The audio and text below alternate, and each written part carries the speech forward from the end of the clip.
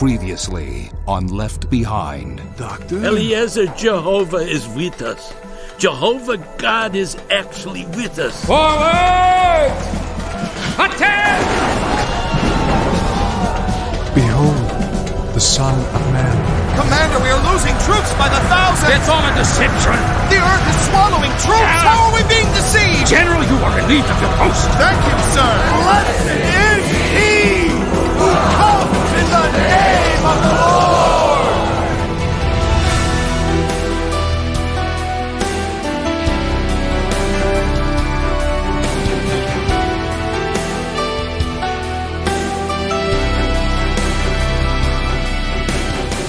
Based on Glorious Appearing, the 12th book in the best-selling series, Tyndale House Publishers proudly presents episode 142 of the dramatic audio edition of Left Behind.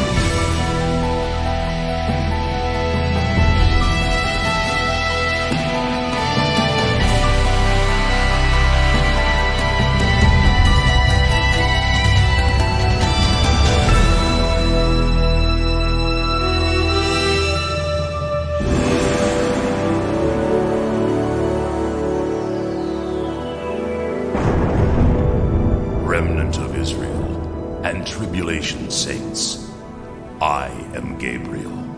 This is Michael. The word which God sent to the children of Israel, preaching peace through Jesus Christ. He is Lord of all, and we are witnesses of all things which he did, both in the land of the Jews and in Jerusalem. Amen. In this manner, therefore pray. Our Father in heaven, hallowed be your name. Thank you that your kingdom has come. Your will has been done on earth as it is in heaven. Give us this day our daily bread. And forgive us our debts as we forgive our debtors. And do not lead us into temptation, but deliver us from the evil one. For yours is the kingdom, and the power, and the glory forever. Amen. I am not alone, because the Father is with me. In me you have peace. In the world you had tribulation. But be of good cheer. I have overcome the world. Gabriel, it is time. Prophecy shall now be fulfilled. It is the appointed time for all to acknowledge the Christ, the Son of the living God. My King, I accuse in your presence those who have worked against your love and grace, those who have established themselves from old as your enemies, those who have sought to defile your created ones. They are my created ones. Silence! Your time is not yet come. We begin with the fallen angelics, Ashtaroth, Cankerworm, and Baal. Step forward. As fulfillment of age-old scriptural prophecy, you kneel this day before Jesus the Christ, the Son of the living God, who, being in the form of God, did not consider it robbery to be equal with God, but made himself of no reputation, taking the form of a bondservant, and coming in the likeness of men, and being found in appearance as man, he humbled himself, and became obedient to the point of death, even the death of the cross. Therefore, God also has highly exalted him, and given him the name which is above every name, that at the name of Jesus every knee should bow, of those in heaven, and those on earth, and those under the earth like you, and that every tongue, even yours, should confess that Jesus Christ is Lord, to the glory of God the Father. Christ is Lord! Repeat it.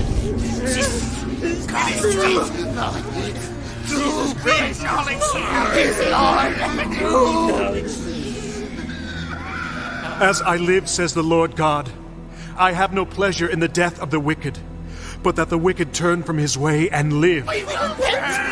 But for you it is too late. You were once angelic beings in heaven with God. Rather than resist the evil one, you chose to serve the evil one. Like my Father, with whom I am one, I have no pleasure in the death of the wicked, but justice must be served, and death is your sentence.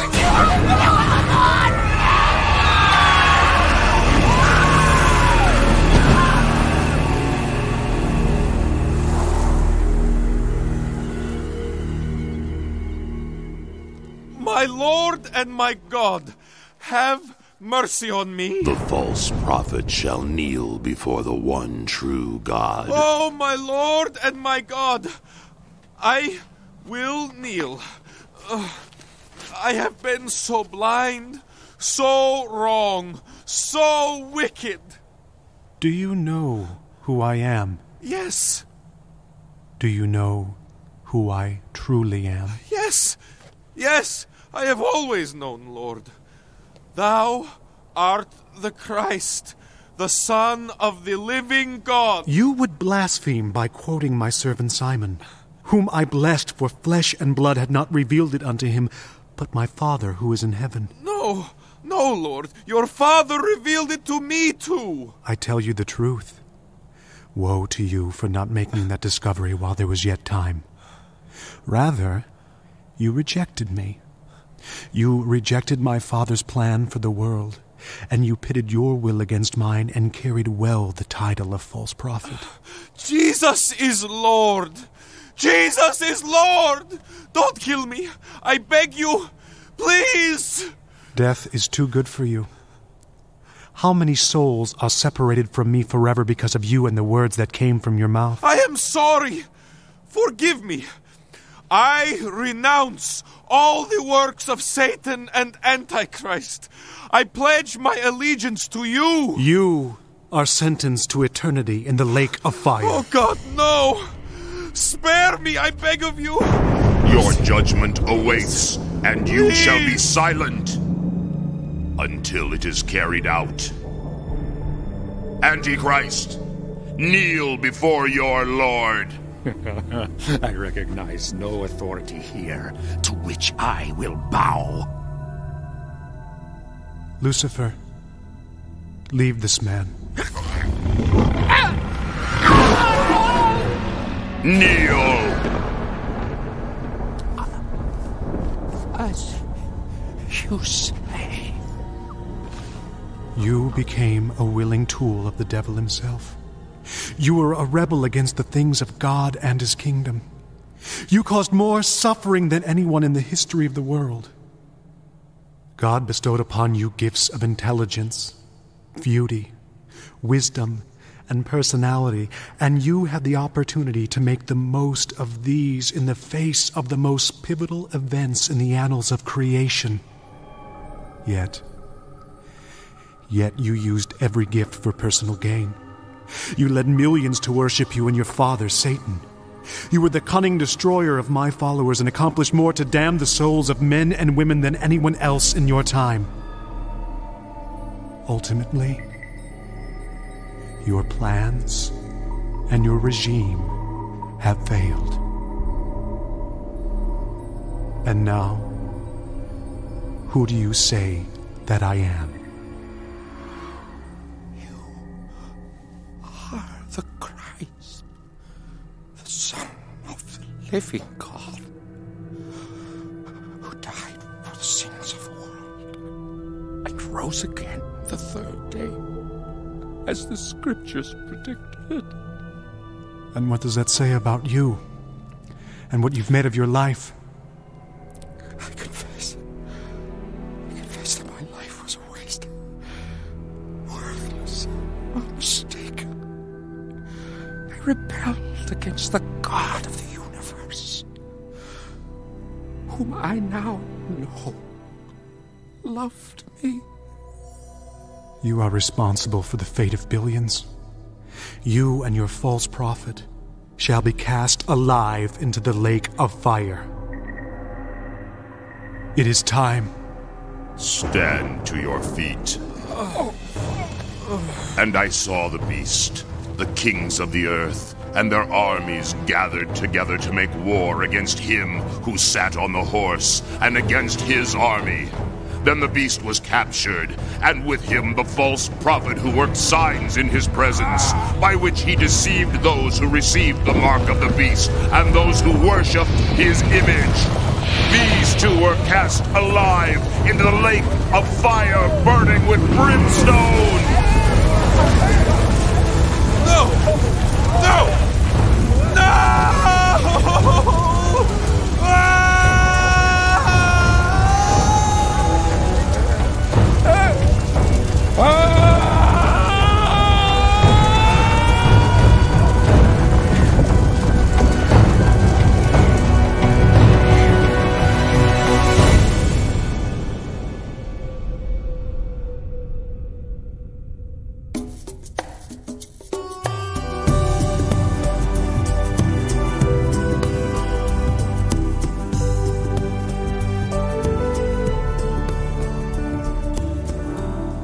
There were a lot of forces at hand that day. I remember Mrs. Sebastian seeming torn between protecting Beth Ann and I and staring at what was happening. Well, I have to tell you, Ken, I was concerned for you. It was victory, sure, but it was heavy. I personally felt just stunned by the sheer weight of what I was watching. And more was coming. Exactly. The thing is, I remember that moment as being about Jesus. Based on what you and others have told me, I would have guessed I would focus on just the darkness, but... and it's just conjecture on my part, I think that there was a protective filter that was cast over my experience that made it a thing of absolute wonder. And justice. And justice. And when all is said and done, love. Exactly. And I know Beth Ann, the same age as I, has told me that she experienced the same thing that day. You know, you were intentionally shielded from most of the atrocities of the Antichrist. And that being the case, our fear was that you would misunderstand Jesus as being mean. Thankfully, God was very much in control even then. Indeed. So set the scene now. The three demons, the false prophet, the Antichrist, all gone. Done with, for eternity. What's next? First of all, you have to understand that my head is about ready to explode. I mean, this is prophecy. I knew it would happen, but I never expected to witness it. I mean, you just never say to yourself, I'm going to see this happen. But I was standing there, and it was happening. And you literally were standing. Had you rested at all since leaving Petra? Technically, no. We sat for a while at Megiddo, but beyond that, no sleep, amazingly no food. You must have been exhausted. Actually, when we first arrived at the Mount of Olives, and Jesus called me forward, for the first time at that moment, I felt some of the exhaustion that one would expect. So he calls me. I walk forward. He puts his hands gently on my face and says, I will give you rest. At that moment, I was as refreshed as I have ever been. He gave me rest. So you're ready to go. Could have stood there all day. What happens next? Gabriel begins quoting Scripture. And somewhere during Gabriel's presentation, Jesus says something to Michael, who walks off. At this point, what's running through your mind? Well, I'm wondering if this is it. Is this the big one? Then, almost as if to answer my question, Gabriel starts in with Revelation 20. Then I saw an angel coming down from heaven, having the key to the bottomless pit, and a great chain in his hand. He laid hold of the dragon, that serpent of old, who is the devil and Satan, and bound him for 1,000 years. And he cast him into the bottomless pit, and shut him up, and set a seal on him, so that he should deceive the nations no more, till the 1,000 years were finished. You are of God, little children. Fear not, for he who is in you is greater than he who is in the world.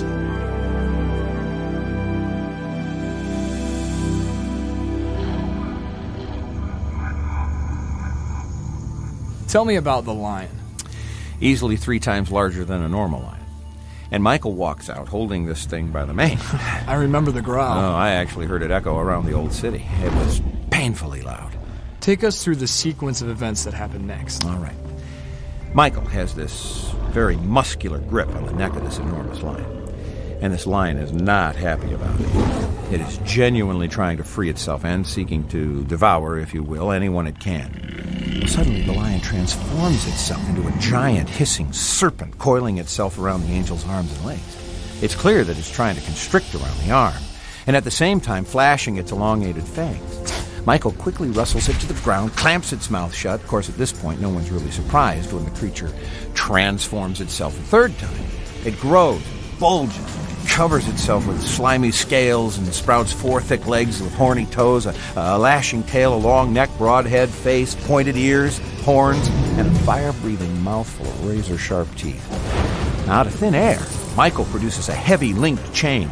This he quickly spins around the tail. The beast rolls onto its back, snorting flames, hissing, drooling, struggling against the restraints. The tail sweeps back and forth, trying to strike the angel, its great head snapping side to side. Michael finally succeeds in lassoing the neck with the remains of the chain, and with a powerful yank, he pulls the head down toward the torso, rendering the dragon immobile. It lays there, snorting, writhing, obviously desperate to free itself. Finally, it appears to relax. But that's merely the setup for the final incarnation. The dragon gives way to what appears to be one more angel, brighter than the archangels, yet pale compared to the light of Christ. And Gabriel speaks. Lucifer, dragon, serpent, devil, Satan, you will now face the one you have opposed from time immemorial. I do not answer to you. No, but you do answer to me. Kneel at my feet. I will do no such thing. Kneel.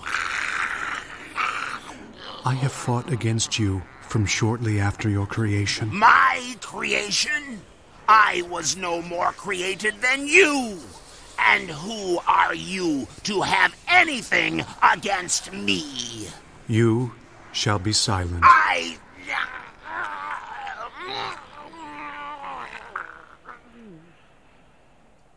For all your lies about having evolved, you are a created being. Only God has the power to create, and you were our creation. You were in Eden, the garden of God, before it was a paradise for Adam and Eve. You were there as an exalted servant. You were the seal of perfection, full of wisdom and perfect in beauty. But you became filled with violence within, and you sinned. Therefore, we cast you as a profane thing out of the mountain of God. You deceived Eve into sinning. You attempted to pollute the bloodline of Adam, putting it in Cain's heart to murder Abel. Because of you, within 1,600 years, only 8 humans were found faithful and worthy of preserving from the flood. It was you who attempted to establish a universal idolatrous religion in Babylon. It was you who tried to destroy the Hebrew race, filling Pharaoh's mind with the idea to kill the male babies at the time of Moses' birth. You tried to attack me upon my earthly birth by filling Herod's mind with the idea of killing all the babies in Bethlehem. It was you who entered Judas Iscariot, you who filled the heart of Ananias with deceit. The earth was created as a utopia, and yet you brought into it sin, which resulted in poverty and disease, more than 15,000 wars, and the senseless killing of millions. You and your sin of pride spawned the rebellion of mankind against God, hatred, murder, and the damning of billions of souls. You were at work in the hearts of those who refused to obey God. It was you who prevented my servants from ministering. You who sowed discord in the churches. You who attacked the weak, the suffering, the lonely. It was you, as the God of this evil world, who blinded the minds of those who do not believe.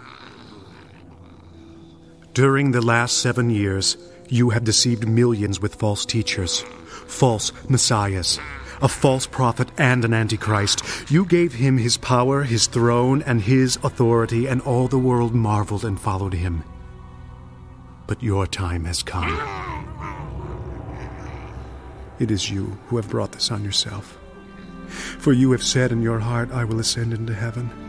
I will exalt my throne above the stars of God. I will also sit on the mount of the congregation on the farthest sides of the north. I will ascend above the heights of the clouds. I will be like the Most High. Yet you shall be brought down to Sheol, to the lowest depths of the pit.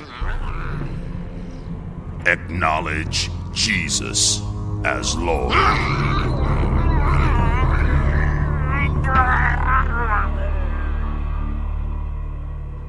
And, of course, that didn't happen.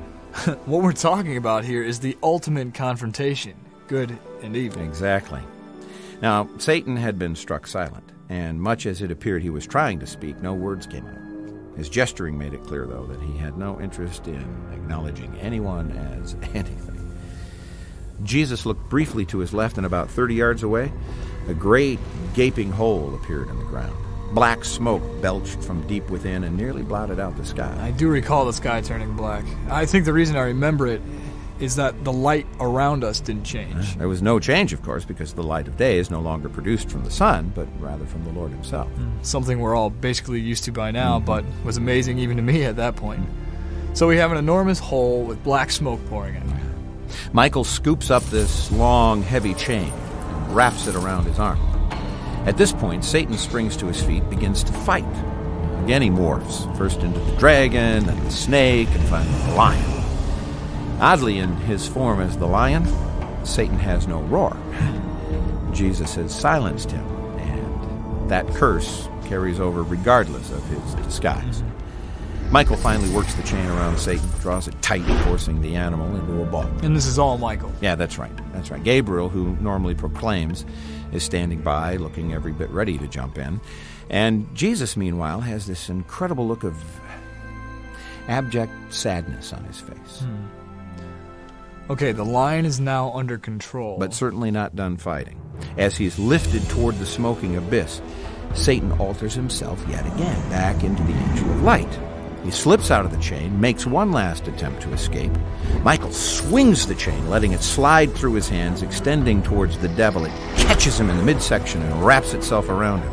Michael rushes him, tackles him to the ground, completes the chain-wrapping operation, jumps to his feet, and begins charging the hole, carrying the bound devil with him. And just before reaching this smoldering chasm, Michael leaves his feet, carrying Satan under his arm, and flies 20 feet into the air, turns and dives headfirst down into the abyss. Just hearing you describe it, you get this feeling of victory. Yeah, well, the crowd goes nuts at this point. I mean, if you think about the implications in history. And after what seemed like a rather long time, Michael reemerges with a key in his hand. Satan and the chain are nowhere to be seen. More celebration. Oh, a real outpouring of praise to Jesus for his being powerful enough to have accomplished what we just witnessed. Oh, yes, loud praise. And then Jesus stands, and before slowly riding off on his white horse toward the Temple Mount, he says, And now, to my Father God, the King, eternal, immortal, invisible, to he alone is wise, be honor and glory forever. Beloved, sin reigned in death, but even so grace reigns through righteousness to eternal life. Even the demons recognize me as the Holy One of God. I stand before you this day as the King of Israel, he who comes in the name of the Lord.